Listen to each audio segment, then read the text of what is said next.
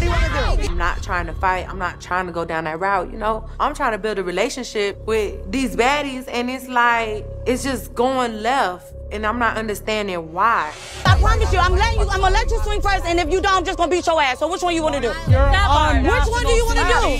Smiley starts a lot of shit, and she don't want to fight at the end of the day, but bitch, you gotta own up to something. You make a punk one, but the other one is gonna beat your ass, so you might as well just get it over with. Okay, then I told you you could go. Weird, bro. What? But listen, I could only have your guys' back when you aren't doing weird shit. And it's messages galore from whatever the fuck you said on a live or whatever you put in the comments.